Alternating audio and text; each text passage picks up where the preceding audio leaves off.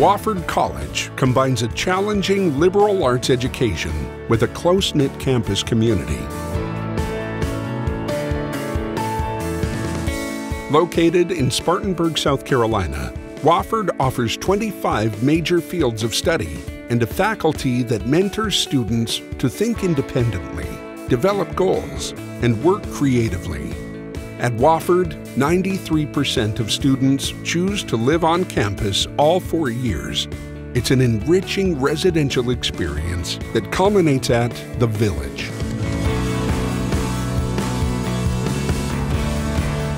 The NCAA Division I Wofford Terriers compete in the Southern Conference across 18 teams. As the Terriers continue to excel with community support, they're always the best game in town. A few miles away is Wofford's Goodall Environmental Study Center. Overlooking Lawson's Fork of the Pacolet River, the center features exceptional opportunities for hands-on environmental experience. While Wofford's campus can take your breath away, nestled in the foothills of the Blue Ridge Mountains and just a few hours from the beach, Wofford ranks consistently as a top 10 college for study abroad experience. Students are prepared for the world after Wofford. At the Space, students learn skills and find experiences that employers need and graduate schools want. Our graduates are prepared for what's next. Wofford College. It's your world.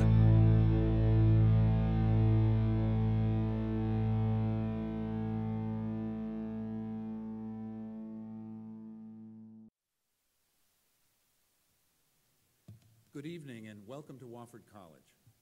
I'm Professor William DeMars, Chair of the Department of Government. We are delighted you have joined us for this evening with Governor George Pataki. We are here because of the vision and generosity of Wofford alumnus Van D. Hipp, Jr. Tonight is the 5th event in the endowed Hipp Lecture Series on International Affairs and National Security. Van is with us this evening along with his wife Jane, so please join me in thanking them.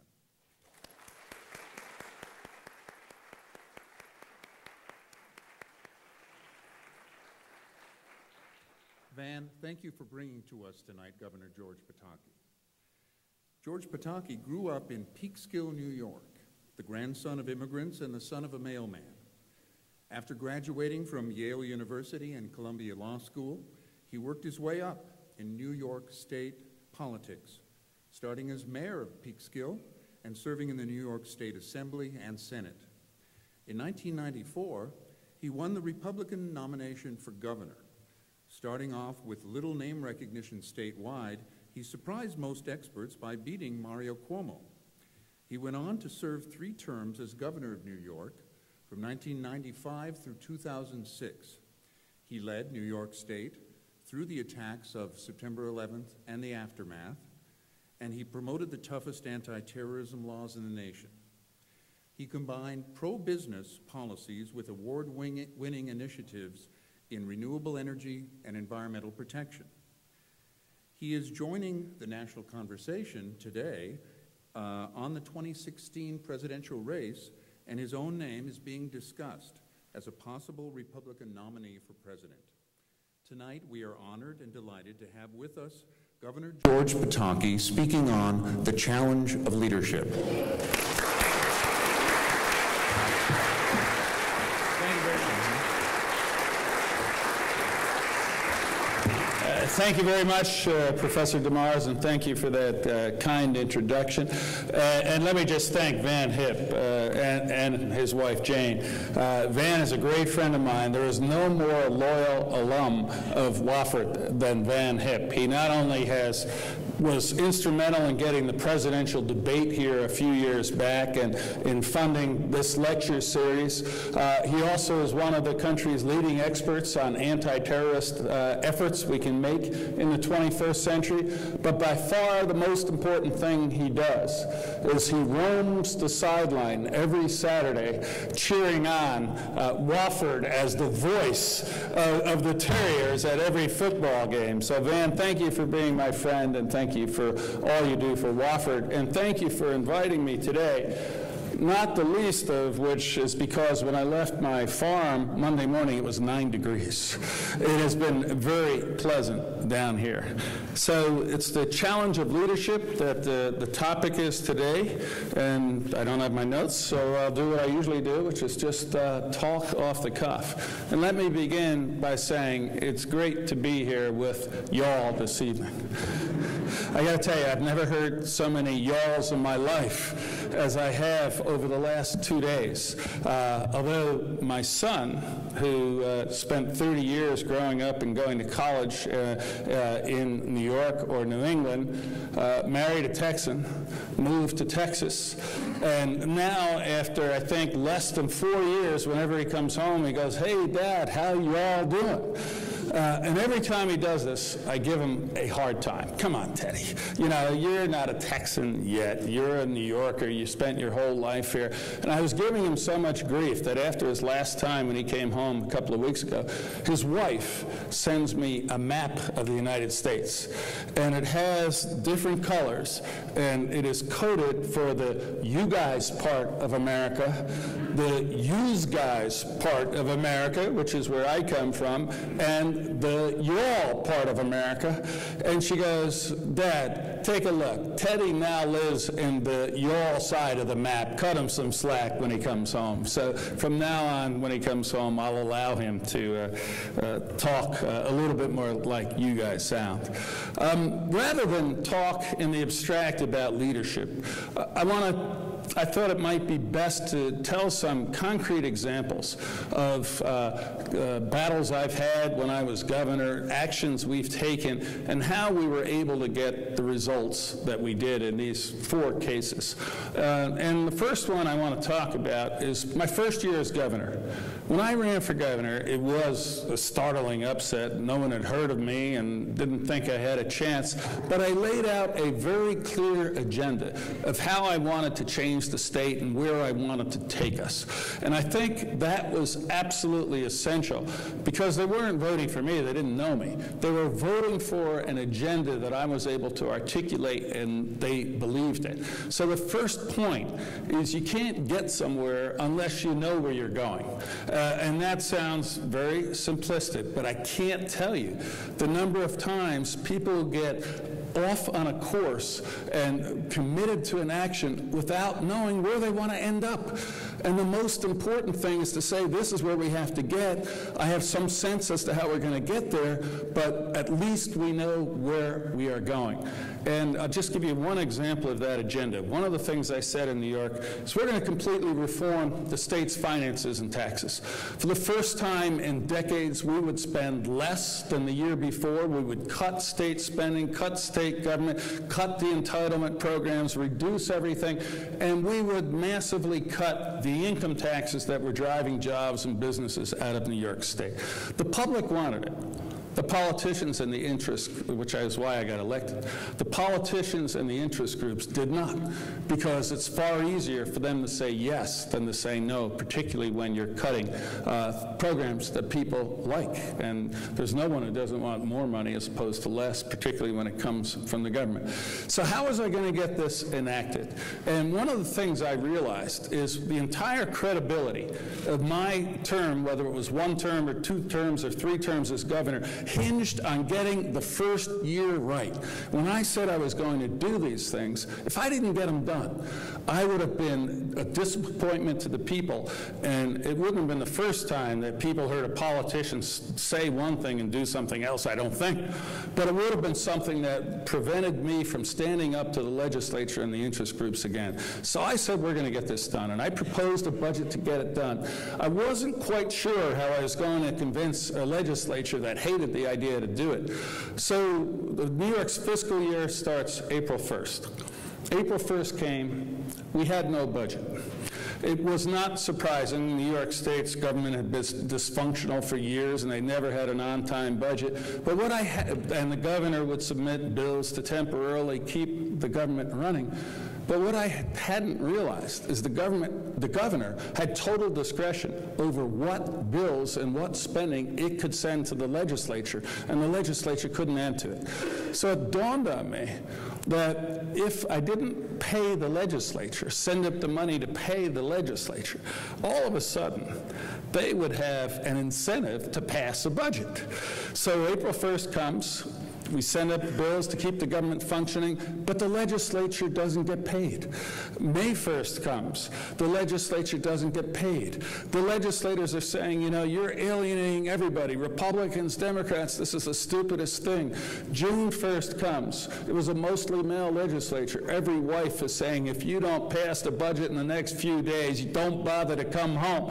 Middle of June, they pass the budget, cut taxes, cut spending, and begin New York on the road towards an economic recovery and financial recovery for the state. The point there is know where you have to get to. Make it clear in people's minds how determined you are to achieve that. When you say you're going to do something, get it done. And you may not know the means at the moment as to how you're going to get it done. I didn't realize I had the authority to prevent the legislature from getting paid. But when it is that important, use whatever lever of power you have to convince those who are reluctant to get the job done, and we were able to do it. The second instance is a different example. While I was governor, we totally changed the criminal justice system. We were the most dangerous state in America, and we changed virtually every criminal justice law, evidentiary rules, sentencing rules, parole and probation rules, changed it from top to bottom. And I've been governor maybe 8 or 9 years, and there was an enormous amount of pressure to change the drug laws, to reform the drug laws which I had inherited, which had very serious penalties for low-level drug dealers. And what I had always said when I was changing the criminal justice laws was that we wanted to have laws that were tough on crime, but at the same time were smart.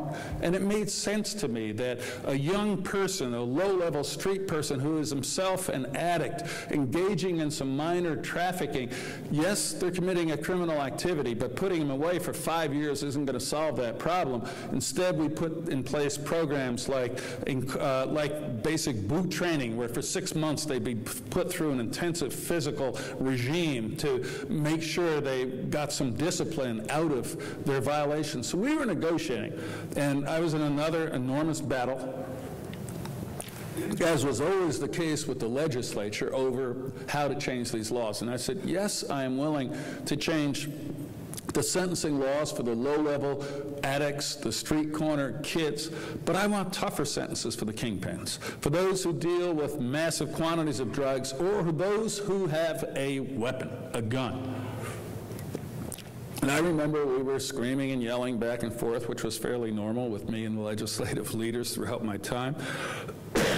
And it turns out they were getting pressure from the minority community, largely African-American community in New York City, to change the drug laws because it was disproportionately young African-Americans who were being incarcerated under these laws. And I said, yes, it makes sense, but they wouldn't go along with any of the harsher treatment for someone with a gun or someone who was a big-time dealer.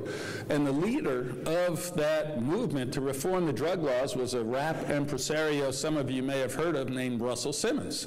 So we're having another one of our screaming matches, and they're saying, well, we can't do this, Russell Simmons wouldn't want that, the community wouldn't want this.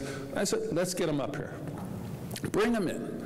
And the lesson on leadership here is don't exclude people. Don't try to do things in secret. You never know when you have a dialogue with people that you might not think you're going to agree with where you can find common ground. So Russell Simmons comes up to Albany. We begin a midnight negotiating session with the legislative leaders. We're talking through all these things, and I'm arguing for tougher laws for someone dealing in drugs who has a gun in their possession. And the Speaker of the House and the staff are going, that's wrong. Just because the person has a gun doesn't mean they're a violent criminal. And Russell Simmons turns to the Speaker and goes, I don't want people with guns selling drugs in my neighborhoods. someone who had been the advocate for reform that they were citing to oppose some of the changes I wanted to make, when brought into the dialogue, agreed with me. And they were completely stunned, undercut. And by that morning, we had a comprehensive law to change the drug laws that provided for intelligent treatment of the young addict selling small quantities on the street corner, but harsher penalties for the big dealers and the person with a gun. And the answer to that is don't exclude dialogue. Don't exclude people whose opinions you might fear are different from yours, because people of good faith, when you know where you want to get, can almost always find common ground if you try hard enough. And in that case, that worked. Now, just a third story, and there are only two more, and then I'd love to do some question and answer, because I think that's the most enlightening way to have a conversation, was probably 6 months to a year after September 11th. We knew that Ground Zero had been devastated. We had suffered enormous human tragic loss, and we had suffered tremendous economic loss that was ongoing. And Lower Manhattan, not just where the towers stood, but most of Lower Manhattan was essentially a ghost town. People didn't want to be there. Businesses didn't want to be there. So we knew we had to create excitement and bring a sense of confidence about the future back. And we knew that we had to do something very special with Ground Zero, because in my mind, and I think most Americans, that is hallowed ground, and we had to preserve it. The initial move, it was controlled by an authority. They put out a plan, and it came up with a nondescript plan to rebuild office towers that everybody said this is inappropriate for a site as important emotionally and historically as Ground Zero is. So what we did is we said, we are going to have a public process. We are going to reach out, and we created an organization that reached out to some of the top architects in the world to have a competition as to what they would do for a master site plan for Ground Zero. And in my mind, I always knew we had to do three things. We had to rebuild the 10 million square feet of office space that had been lost. We couldn't have an economic void in Lower Manhattan, and we wouldn't have gotten the proceeds from the loss of the towers if we hadn't replaced that. We had to remember those who were lost and reflect on their sacrifice and their loss, and also at the same time show the courage with which New Yorkers and Americans from every walk of life responded. And to me, that was one of the most inspiring things I've ever seen, is how courageous and united Americans were in the days, weeks, months, and over a year after that time period. And then we had to build bigger. We didn't want to think small. We wanted to rise above where those towers stood and send a symbol that as Americans, we're not going to live in fear and think small in the face of this new era of terrorism. We're going to soar to new heights, unafraid heights, as we're entitled to as Americans. So we had this process, 52 designs, finally narrowed down to 5 designs that were developed by the architects. We had it on the internet. There were 10 million different people who clicked on to look at those 5 different sites. There was that magnitude of interest in what was going to happen at Ground Zero, and ultimately was narrowed down to 2 plans. One plan by an architect that I thought was hideous and unworkable, and just didn't soar to new heights. It didn't appropriately memorialize those who had fallen and those who had showed such courage in responding on September 11th, and it didn't create the economic vitality that we needed to show to Lower Manhattan and to the rest of the world. The other was what I thought was a brilliant master site plan that had a void where the towers had stood, where a memorial and museum could stand. It had a spire of office towers rising above that, ultimately culminating in a building 1,776 feet tall, symbolizing our freedom and soaring to new heights. And I said, this is what it's got to be. The problem is I didn't make the decision. We had this authority that had been empowered to make the decision. But I knew one would be brilliant and one would be god-awful. We had a public process. I had stepped back. I didn't want to be the dictator leader of New York State. And the morning that they're going to vote and make their decision, I get a call from the attorney for the master site plan architect that I liked. And he goes, well, I guess we lost. And I go, what do you mean you guess we lost? He goes, look at the front page of the New York Times. And one of the members of the board that was going to decide which plan had leaked to the Times, that they were prepared to approve this plan, that was absolutely hideous, unworkable, and would have been an embarrassment to New York and America for generations, in my opinion. Obviously, they didn't agree with that. So I went down, and the board was having its meeting with the two architects who were the finalists, and I went into the meeting, and I said, I want to interview the two architects. And the first architect who had the master site plan that I thought was brilliant comes in and walk them through it. Has it been built? Something like this been built? Yes. What would it cost? Well, approximately this. What are the practicalities? Well, we can do this. And the memorial's left open, so you can do whatever you believe is appropriate to memorialize the event. Okay, we call in the other architect, and I rake him across the coals. How much will this cost? I have no idea. Has anything like this ever been built? No, nothing like this has ever been built. Will there be any place to have a memorial apart from these horrible structures that you're proposing to put on the site? No, there won't be. Is there room to recreate the office space that was lost so there's an economic? No, there isn't. The architect left, and I turned to the board and said, you have got to pick the first plan. I then left.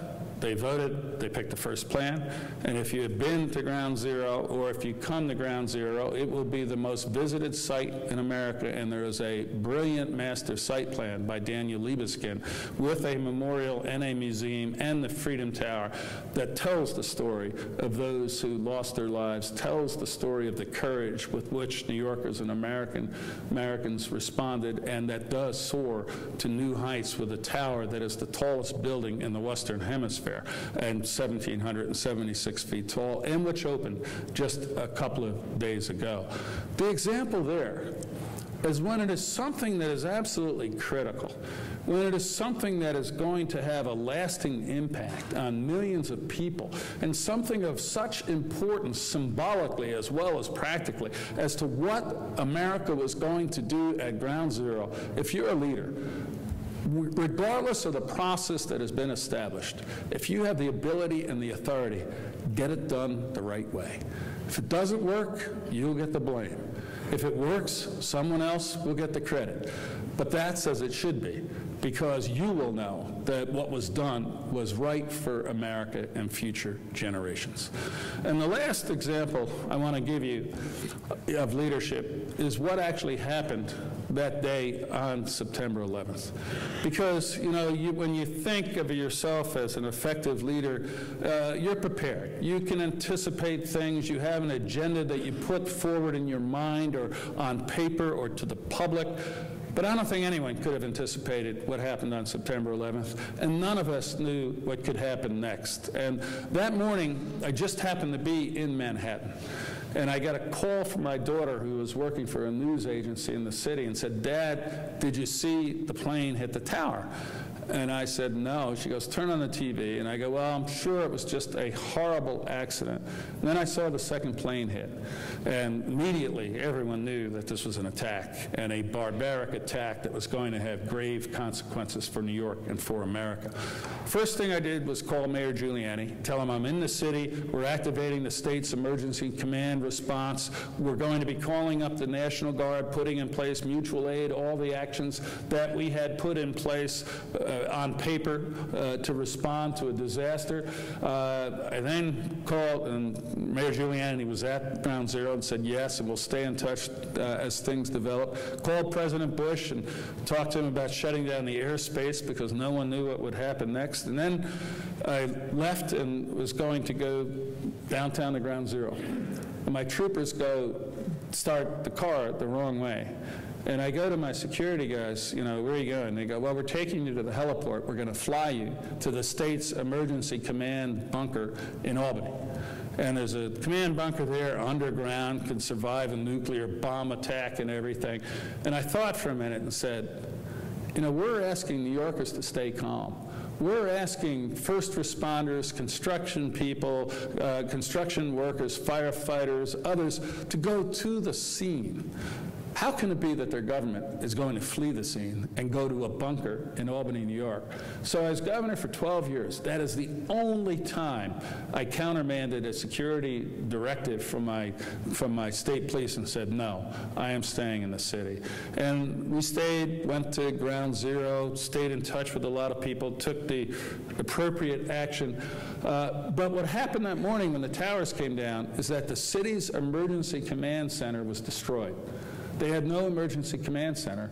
And Mayor Giuliani and all of his top emergency commissioners were trapped in the rubble of a building from probably before 10 o'clock to almost 2 o'clock in the afternoon. So I would be talking with one of his deputy mayors, and we would be coordinating what the state was doing, what the city was doing, and everything else. And finally, around 2 o'clock, I get a call from Mayor Giuliani. I'm okay. My commissioners are here. We created an emergency temporary command center at a building somewhere in Lower Manhattan. And I thought for a minute, and I go, so you have the commissioners there? He goes, yes, I've called my whole team. They're all here at the temporary command center. And I thought for a minute, and then I said, I'll be right there. And I got my entire state emergency command team, and I think this is the most important decision I made in 12 years. And our entire team went to the city's emergency command. And that afternoon, and every day for months thereafter, we'd sit in one room around a square grouping of tables, every relevant commissioner of the city, every relevant commissioner of the state, and we were in constant agreement as to who was supposed to do what. And later on that evening, FEMA arrived. And FEMA, which has been pillory for what happened in Katrina, and I would contrast what we did with what happened in Katrina, FEMA came in from Washington. They set up at that same table. So the response we had on September 11th and for months thereafter, it wasn't a city response, it wasn't a state response, it wasn't a federal response. It was all of us saying, okay, you're going to do this. I have a problem with that. They will do that. And we never missed a beat. City, state, and federal working together to make sure every action that could be taken to get us through that horrible period was taken. Now contrast that with Katrina, which was just tragic, and I hope some of you are old enough to remember Katrina. But there, you had the city blaming the state blaming the feds blaming the city. You had a disorganized response by 3 different groups. I think the most important thing was to say, we're all going to sit there together, and we're going to have one unified response. And when the stakes were that high, the lesson here is to learn that when you're leading, your leadership isn't about you. It's about the people you are seeking to help. You know, well, thank you. Thank you. And so often, politicians, it's about their headline. It's about their press clip. It's about their picture in the newspaper. And I don't want to name any names, but a group of prominent Washington politicians flew up a couple of days later, and within 30 seconds, they were fighting over the camera. And that never happened with us. It was too important for America. It was too important for New York. It was too important for everyone who cared about what happened that day, which are billions of people worldwide, that we have one voice, one response, one focus, and that was doing everything we could to protect and help the people of America. So I think that last lesson is probably the most important. It's not about you having a personal victory through your leadership. It's not about you imposing your will to accomplish something. It's about having a clear goal as to what you are trying to accomplish on behalf of the people you lead, not on behalf of yourself, and ultimately taking whatever action you can to achieve that result. I just want to close on one thing about leadership for the country today. You know, one of the things that will always stay with me about September 11th and the time thereafter was the sense of unity among the American people. I remember that day walking the streets of Lower Manhattan, and there was no such thing as a Republican, a Democrat, a black or white, a rich or poor, a young or old. We were all Americans who had been through a horrible attack. And one of the reasons we came through that horrible time so well was that sense of unity permeated all of America. Perhaps we had that sense of unity after Pearl Harbor, but in my lifetime, I have never seen Americans stand so strongly together. And that is why the response was so effective and so powerful. Think of where we are today. Think of how people try to polarize or divide, pit one group against another group. Leadership in this country is about understanding we're all Americans. We may have different approaches to specific issues, but we all want the same thing. We all have a common destiny. We all want this country to have the brightest future it possibly can. That's why you're at Wofford. That's why we are here trying to help you at Wofford. Let's understand differences, but ultimately, let's try to find common ground. And leadership is moving forward on that common ground, not for personal, partisan, or ideological interest, but for the people's interest. So thank you for being here. Thank you for listening. And now I hope we can have some questions and answers.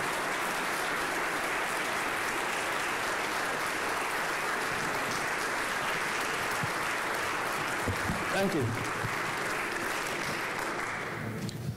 If you would like to raise your hand, I can bring the microphone to you.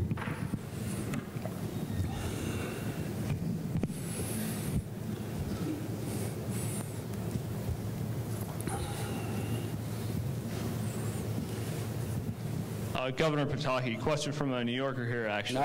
You're a New Yorker? I am. I'm from Buffalo, actually. You must be very happy to be there. Oh, I am. I'm not buried, so yeah, there's not 6 feet of snow down here. Anyway, my question is, a lot of my fellow students are going to be going to the polls for the first time in 2016. A lot of what's good? I'm sorry. A lot of my fellow students, we're going to be going to the polls for the first time in 2016.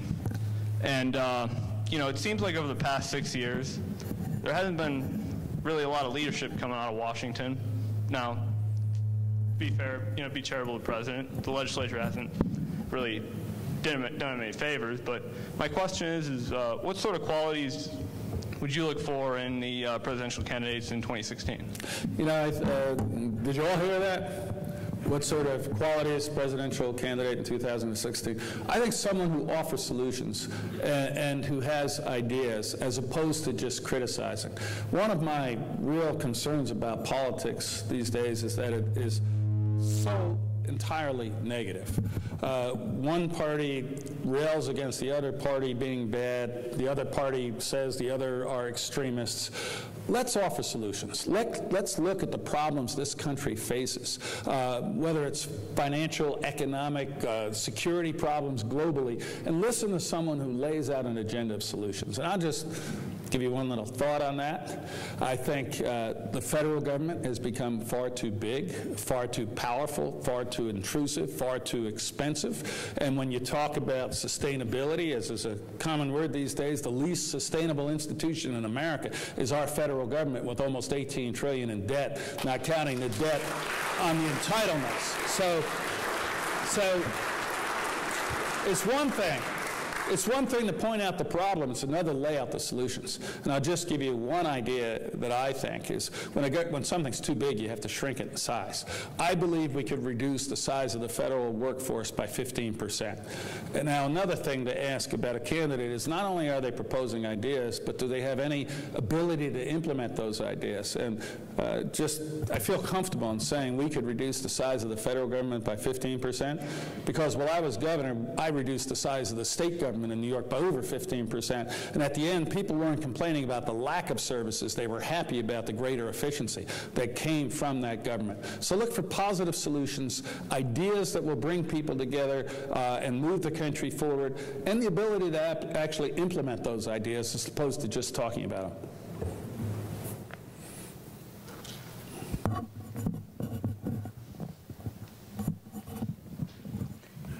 Governor, At noon today, we were talking about some similarities between South Carolina and New York. And one of them, I believe I'm right about this, New York and South Carolina are both fighting the Common Core. Do you have any opinions about that? Yeah, I do. Did you all hear that? New York, the government is not fighting Common Core. In fact, the governor had been supporting Common Core, but there are a great many of us who are opposed to that. And one of the things that I think I've right off the bat is just what I was saying about how the federal government becoming way too intrusive. Since when is it Washington's role or the federal government's role to tell a state what its curriculum should be? You know, education has always been the prerogative of the states, and I think it should continue to be the prerogative of the states. I'm a great believer in the 10th Amendment. You know, the power is not specifically granted to Congress or to Washington and reserved to the states or the people and the states. So yes, it is something that many of us in New York think is inappropriate, and I'm sure here in South Carolina as well. And I'll just tell you one example. One of my aides in my office has a child in first grade, 6 years old. And I don't only brag, but I did really well in math and throughout high school and college. And she goes, "Governor, this is Common Core. Take a look at this question. This is for a first grader." And she goes, "I can't figure this out." And it's a basic math question. I look at it, I didn't have a clue what the answer was. Either I am dumber than the average American first grader, which is always a possibility, and my opponents would probably agree with that, or there was something wrong with Common Core. I think it's the other way around. I think there's something wrong with Common Core.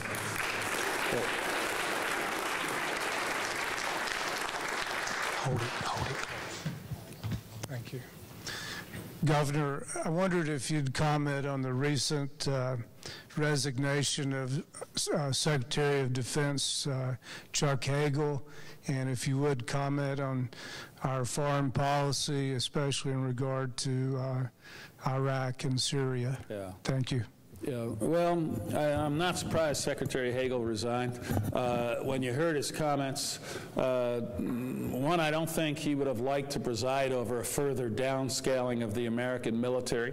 The president has proposed reducing it to pre-World War II status. I think that is absolutely ridiculous. We are, in my view, we are more at risk today than we have been at any time since September 11th. And just today, there was a warning to U.S. military personnel in the United States to beware of identifying themselves as military on social media or wearing their uniforms because they fear they're going to be taxed in the U.S. against United States military personnel. This is a time we should be strengthening our military, not weakening. And I think that is absolutely critical, and I would imagine, although I can't speak for him, Secretary Hagel did not want to preside over further dismantling of our military capability. The second is ISIS. He said we're not going to defeat ISIS without going after them in Syria and without having a more aggressive U.S. approach. I totally agree. Every day that ISIS exists is a growing threat to us, and it is ISIS that is the reason for that warning that the government put out today to U.S. military. I think we have to be far more proactive. The president talks about over time destroying ISIS. We have to work to try to kill them today. I was the governor on September 11th, and Al-Qaeda managed to pull off a horrible, barbaric series of acts that set this country back thousands of lives, but also economically for a long time. And they didn't have any money. They didn't have any internet capability. They were isolated in Afghanistan. Think of ISIS, hundreds of millions of dollars, advanced weaponry, social media capability. They're recruiting jihadists over the internet, and thousands of people with Western passports and possibly citizenship. They pose a very real threat to our security and our safety, and we have to be far more aggressive in going after and destroying them.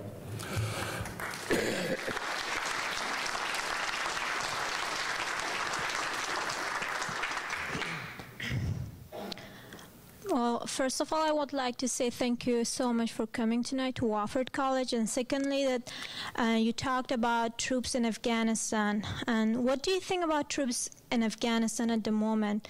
Do you agree they are in there, or do you want them to come out of Afghanistan? And do you think they have helped since 2002 when they went in there? And sorry, I have so much questions.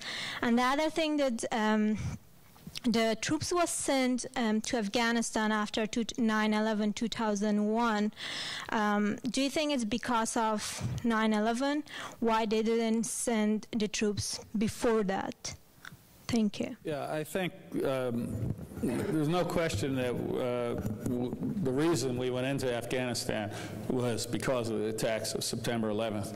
But I think we should have learned a lesson that when we have terrorist groups with safe havens where they can recruit, train, organize, and plan attacks against us, even if it was from Afghanistan as opposed to areas far more connected to the Western world, we have to be proactive in going after and denying them those camps and just destroying them. My son just got back, my younger son just got back from Afghanistan in September. He's in the 10th Mountain Division. So I don't think any of us want to see hundreds of thousands of American troops. And I don't think the United States should engage in nation building. What we should do is just support those who are on our side when they are incapable of controlling parts of their country where terrorists have camps. Just go in quickly and destroy as many of them and as much as possible and leave a little note saying we're leaving, but you come back, so will we. Just overwhelming force, short period of time, come back home and support those governments overseas that are on our side in the war against terror.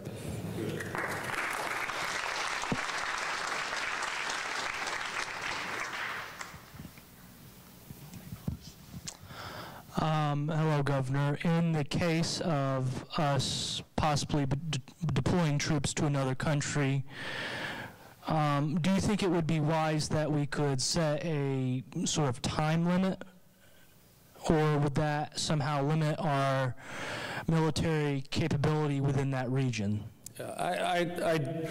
Two things on that. First of all, there is, under the existing law, a limit on the president's authority to take military action in the case of an emergency for a specific period of time, which is why I think the president made a mistake with ISIS in not going to Congress and getting an authorization for us to use military force to destroy ISIS.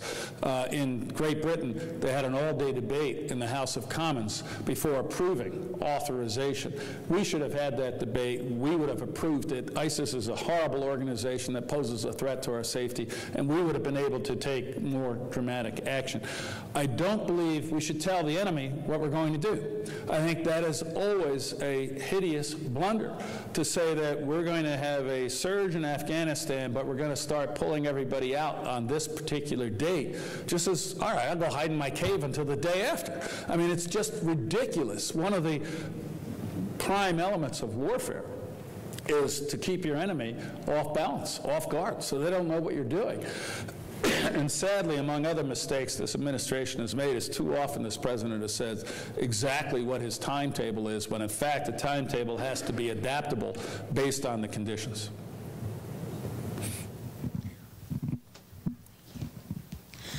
Hi. Is this working? Okay. It's easy to feel like when you're voting, like you don't know exactly how much of an impact your vote has. Like you go in and you vote. And I was wondering how, like on a local level and national level, how much do votes count and what the people want really count? I think that is something that every American should appreciate, the importance of their one vote. It's not just that elections oftentimes are decided by just a handful of votes, and all you have to do is go back to the 2000 presidential election where they were actually counting individual ballots in one community in Florida that could have determined the next president of the United States. That points out the practical consequences. But you have to understand, this is a democracy. And to the extent people don't feel their participation matters, it is left to those who have self-interest, who have an axe to grind, who have a rabid partisan purpose, as opposed to putting the public interest first. And I think one of the sad things in this country is that we have not had broader public participation in the political process. And I think part of that is because there hasn't been the inspirational leadership where people can say, that's a person, you know, he may not be in my party, she may not be of my philosophy, but at least that person is offering solutions, many of which I agree with, to get more people involved. So it's not just your one vote that counts. Our democracy depends on every American believing their one vote counts and participating at every level. I'll tell you, you know, here I am, and we're talking about the 2016 presidency, but I learned, starting as a district leader in my hometown of Peekskill, talking to people about the importance of their vote, not because I was running for anything, but because it matters for the nature of this country. So vote, encourage your friends to vote, encourage them to get involved, and don't just passively vote. Let your voices be heard and get involved. And maybe even if, like me, someday you completely lose your mind, run for office. That was a joke, by the way.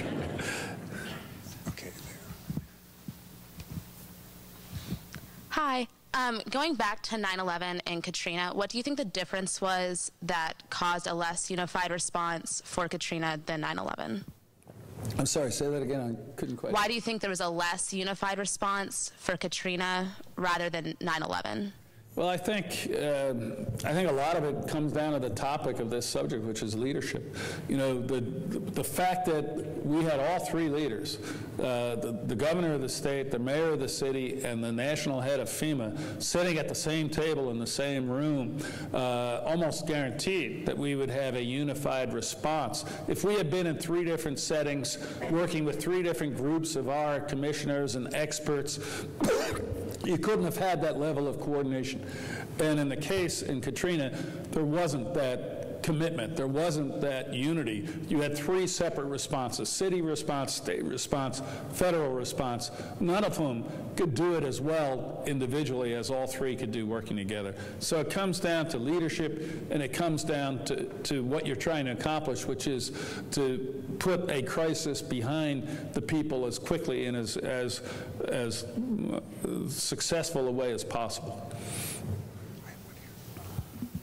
Once again, I'd just like to thank you for taking the time to listen to our questions and talk to us here at Wofford. This is fun. One of the things you've mentioned kind of previously today at lunch and also is unity, as well as going beyond partisan politics. It's a lot of stuff in Washington, D.C. A lot of people right now are just feeling like either they can't trust the government in different ways like that. One of the ways you mentioned is when you were governor in New York, you dealt with, I think it was either the Congress or the House, but that they were actually of a different political party than you by a vast number. How do you see just us going in a future direction of just how you experienced in New York dealing with that, and just how we can really come together as a whole? Well, I think the key is to point out your vision of where you want to go to. Because I think, you know, like I was telling earlier, I was telling a story to a different group. When I was running in 1994, the first time, I was running as a conservative Republican with tough crime policies, educational reform policies, reducing tax cuts. And I went to the Abyssinian Baptist Church, which is a famous African-American church in Harlem. And the pastor had me speak.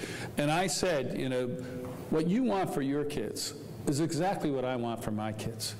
You want your kids to grow up in a community where they're safe, where they can go play in a park or walk to school and not have to worry about crime.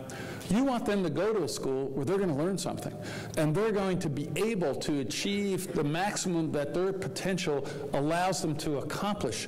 And when they do that, you want them to be in a community where there are jobs and there are opportunities, so they don't have to go elsewhere. So what I always tried to do was to talk to people who may not have had the same approach to the solutions or the same political philosophy that I did about our common goals. And when you achieve that, you at the very least take away the animosity and the finger pointing which seems to dominate Washington. At least you can respectfully disagree, and at best you can say, well, yeah, I agree with you on those goals. Let's sit down and figure out how we can achieve them together. So I think in the absence of that vision, the solution differences, the partisan differences, the philosophical differences loom large. But when you start with where you have a vision to get to, you can find a way to come together. And that is sadly not what has happened in Washington. And it hadn't been what was happening in New York, but I was lucky enough or fortunate enough to be able to accomplish a great deal with that approach. And I'll just give you one more example on that. You know, when I ran for office, 1 in 11 of every resident in the state of New York was on welfare. Not of the poor or the disabled or the elderly. 1 in 11 of every man, woman, child in the entire state of New York, from the tip of Long Island to the Adirondack Mountains to Buffalo, was on welfare. And it had to be it was a system that had to be changed. And the normal rhetoric coming from the conservative Republican side, where I was coming from, would have been, we have to save money, there are people taking advantage of the system, you know, we have to get people off just the dole. My approach was completely different. My philosophy was the same, but the way I saw it is the state had created a system where people would look at their family's interest. And am I better off taking a job for $8 or $9 an hour, or am I better off getting government benefits? What we had done is create a system where a mother who cares about her kids came to the logical conclusion that she's better off on welfare. But these were people who weren't different. They want to live the American dream. They want to climb the economic ladder of opportunity. They want to have the pride and self-worth that comes from earning a paycheck, talking to their neighbors about their job, talking to their kids about what their work was like. They have the same aspirations, the same desires, but they were trapped in a system that rationally made them better off dependent on government. So we had to dramatically change that system, not to demonize people, but to empower people with opportunity instead of dependency. And when I left New York, and there was a lot of controversy over the steps we took along the way, but they all worked, we had 1,040,000 fewer people on welfare than we did when I took office. And those were people who had begun the process of becoming proud, contributing Americans living the American dream instead of people dependent on a paternalistic government. And so it's that approach of trying to have people understand we're all in this together. We all want to see each other succeed. And when people who have been trapped in dependency begin to climb that ladder of opportunity, it helps every one of us. And that's the message that I would bring.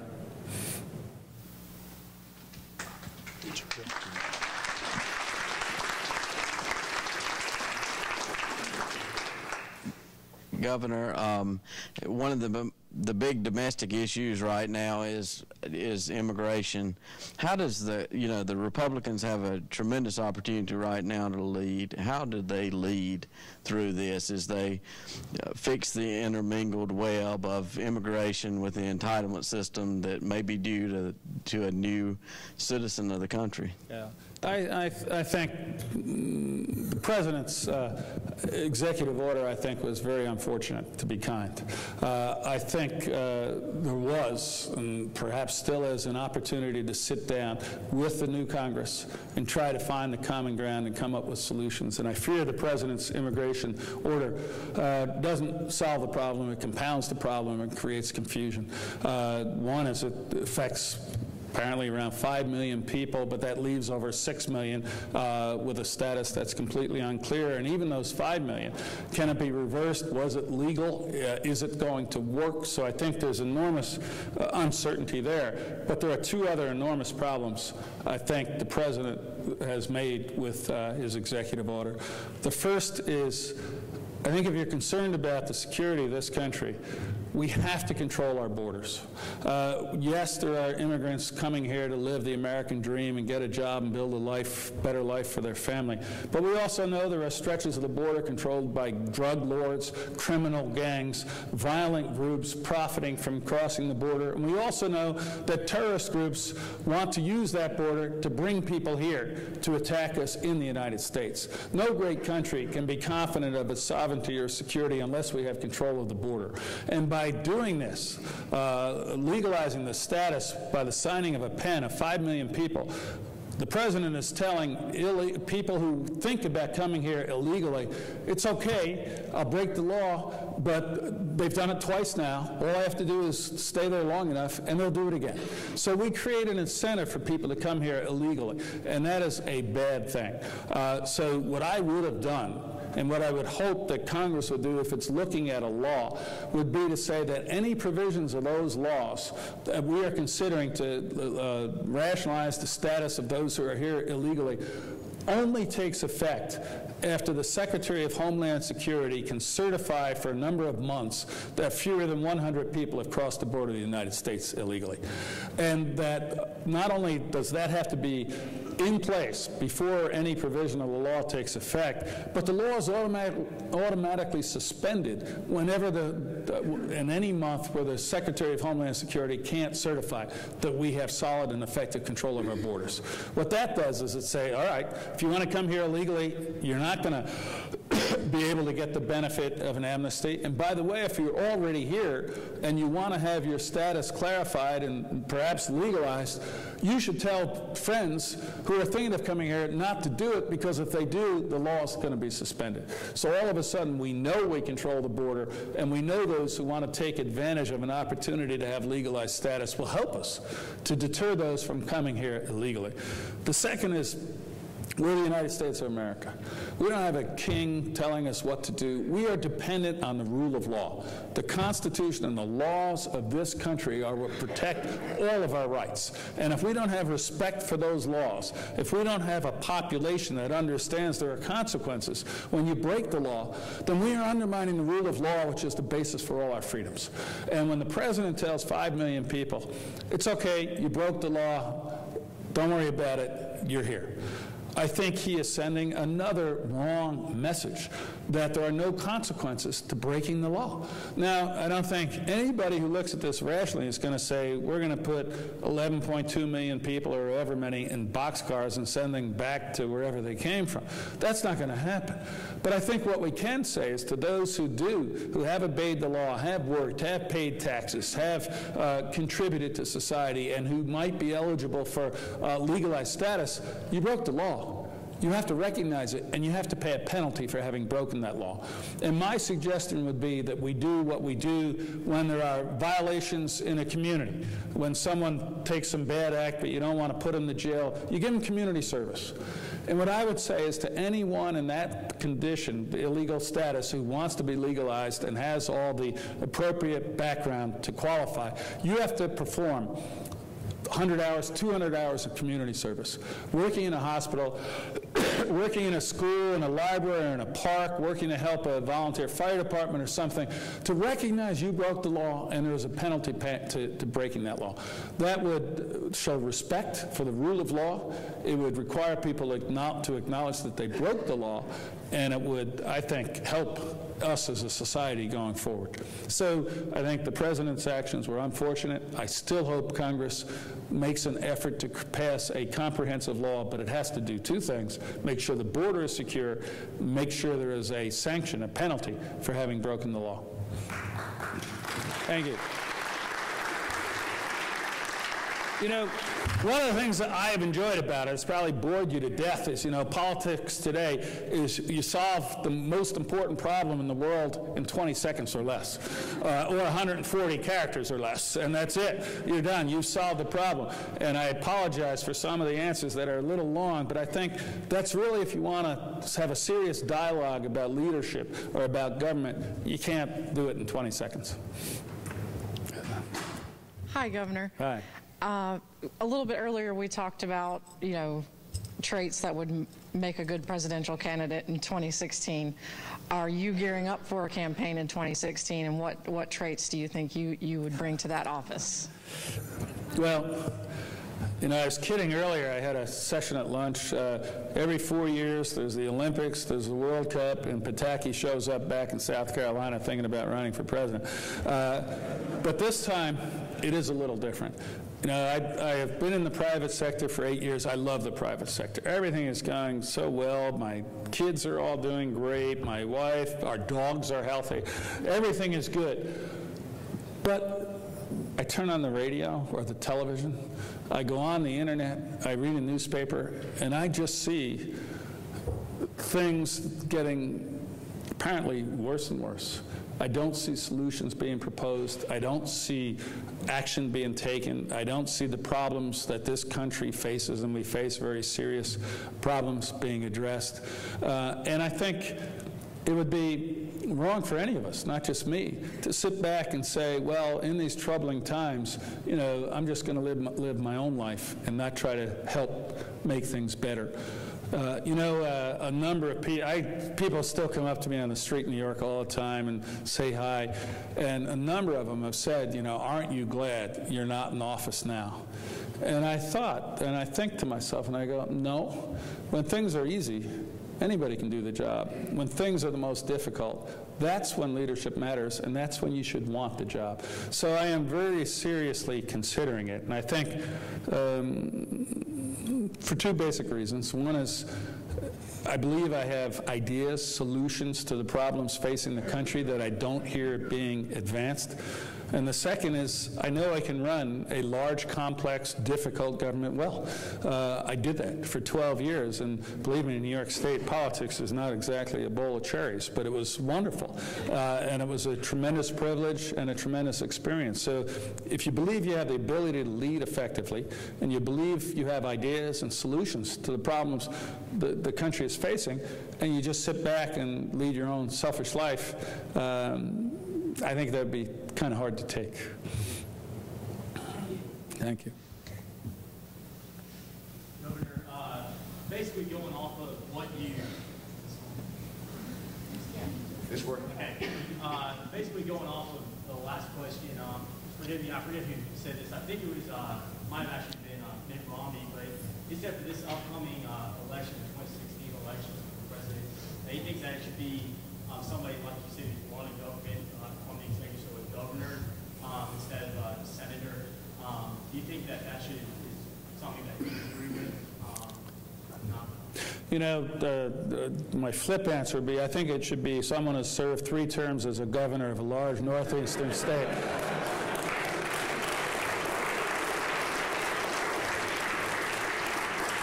But that's the kind of answer Governor Christie would give, so I won't do that. No, I mean, there are going to be a lot of great candidates, and that's a service to democracy and a service to America. It's easy to talk. It's harder to act. And I think having had executive experience is valuable, but there may well be a candidate whose background is legislative who's better than a candidate whose background is from the executive side. So I think we have to look at the individuals, but I think that having that executive experience, having run complex government, should be considered a positive. I mean, we just tried someone who never had any executive experience and who had been a legislator, and in my view, that hasn't worked out all that well. So maybe we'll try something different.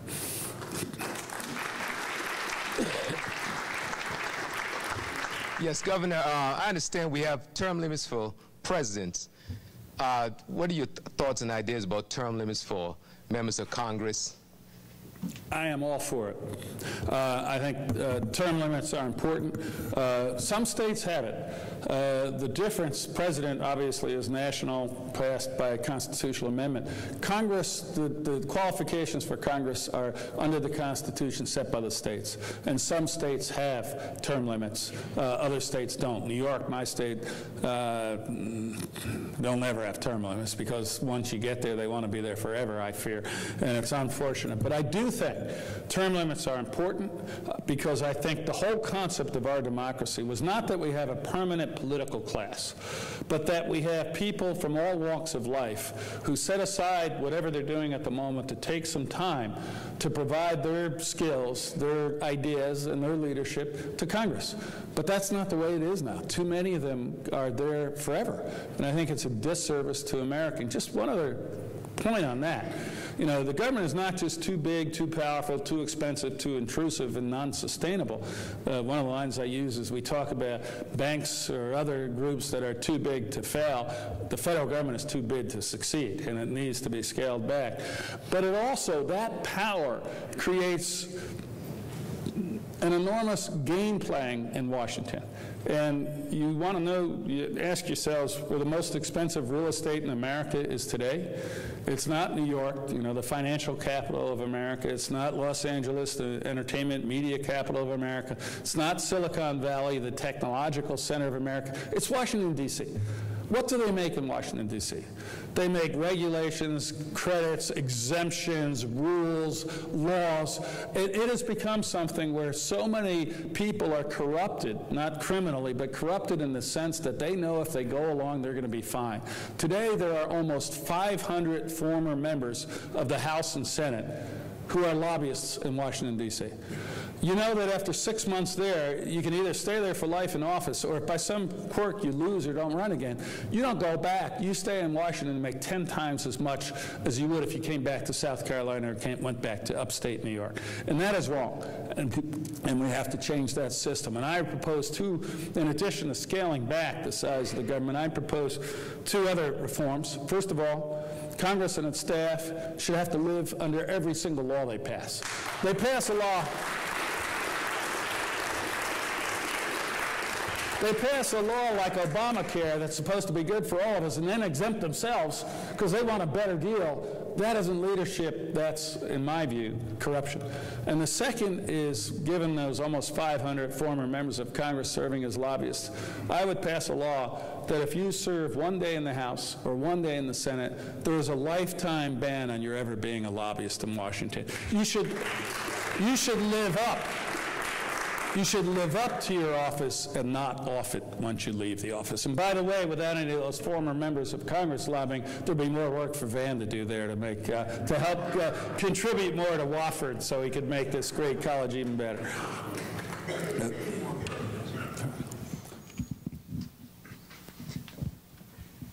Thank you, Governor Pataki, for coming to visit us.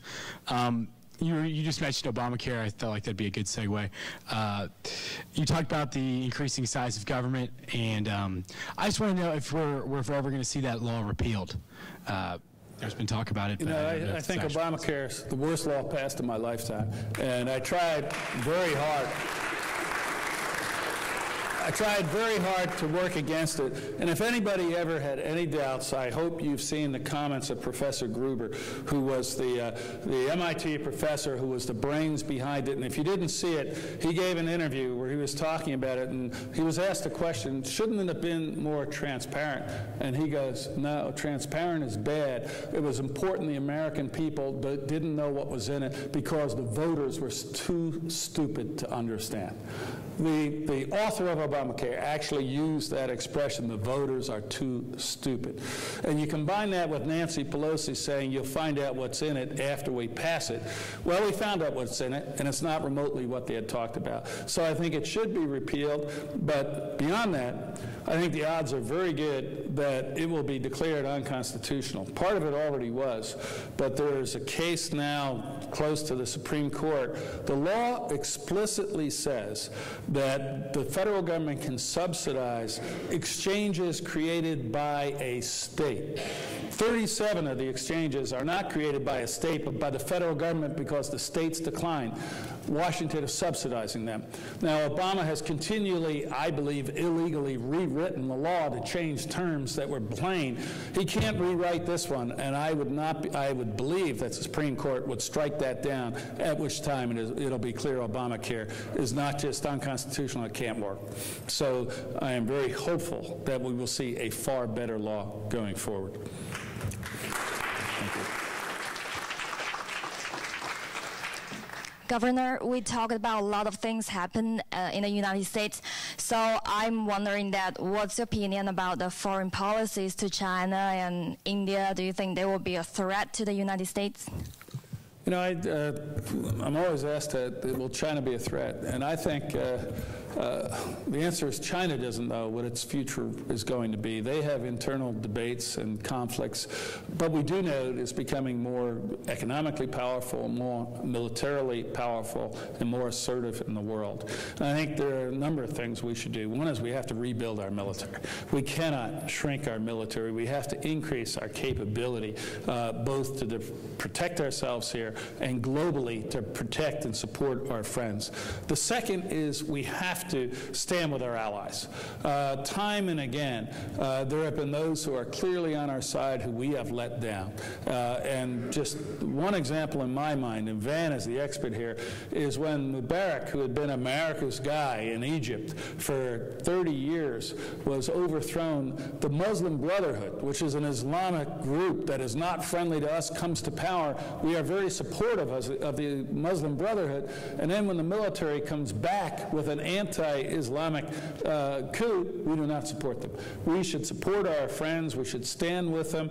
We should stand with allies like Israel, who have been steadfast allies throughout. And by the way, the third thing, rebuild our military, stand with our allies and support our friends. And the third is when we say there will be consequences or we are going to draw a red line, we have to meet it. You know, it is absolutely appalling to go on national television and say we have drawn a red line, and then a short period of time later to say never mind.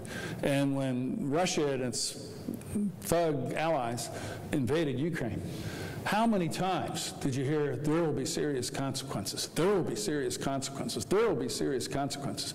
When your word is laughed at globally, it doesn't matter how much power you have, because you also need to be trusted and believed. So we need a policy where we stand with our allies, where we say what we mean and stand behind it if it is challenged, and when we rebuild our military. And I think the American people would be very supportive, and the globe would be appreciative of a recognition again of America's strength. Thank you. There's conversation tonight.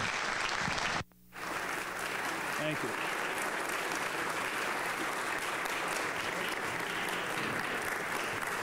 Thank you. Thank you very much. Thank you, Van.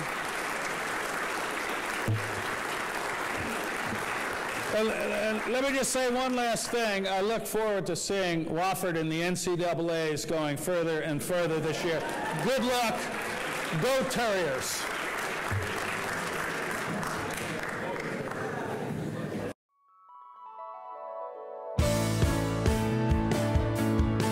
Wofford College combines a challenging liberal arts education with a close-knit campus community. Located in Spartanburg, South Carolina, Wofford offers 25 major fields of study and a faculty that mentors students to think independently, develop goals, and work creatively. At Wofford, 93% of students choose to live on campus all 4 years. It's an enriching residential experience that culminates at The Village.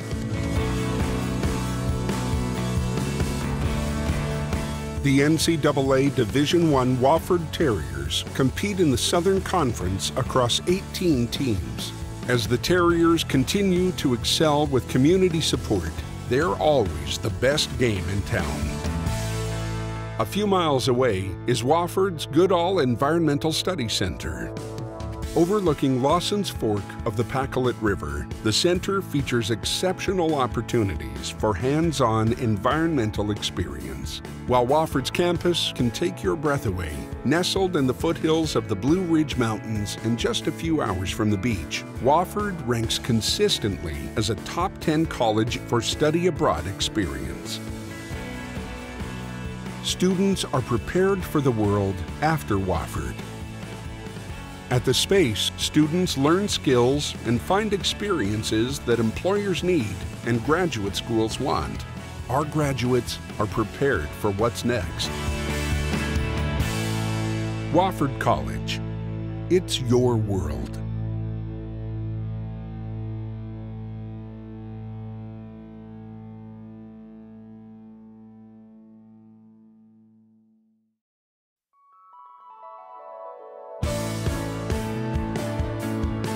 Wofford College combines a challenging liberal arts education with a close-knit campus community.